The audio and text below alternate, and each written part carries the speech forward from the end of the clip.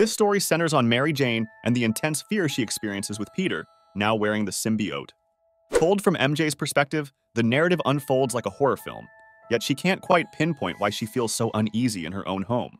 Before we continue, don't forget to click the like and subscribe buttons to stay updated with more comic book content like this and help support small content creators like me. It begins with MJ alone at night, reading a classic monologue. She reflects on how Peter has been behaving oddly lately, almost as if he's not himself anymore. Then, she suddenly hears a disturbing squeaking sound. She nervously calls out, "Peter?"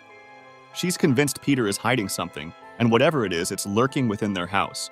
She confides in the readers that she constantly hears something moving just beyond her line of sight, and at times, it sounds as though it's crawling within the walls. In a hushed tone, she whispers, "Where are you?" She suspects it might be under their floorboards as she listens to it skitter across the floor. She emphasizes that she hears the creepy noise all the time. With a look of sheer terror on her face, she admits that the sound is always there when Peter comes to bed at night. Suddenly, a loud crash echoes from the bedroom.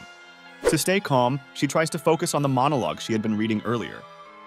She recalls that after she discovered Peter was Spider-Man, they made a vow to stop keeping secrets from each other. She asks herself, when did it change? She whispers, "When did you stop trusting me, Peter?"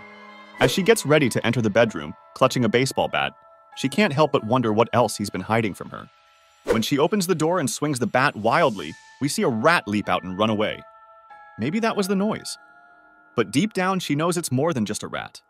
She believes something sinister is living in their home and fears that discovering what it is could destroy her relationship with Peter, and that's something she's determined not to let happen.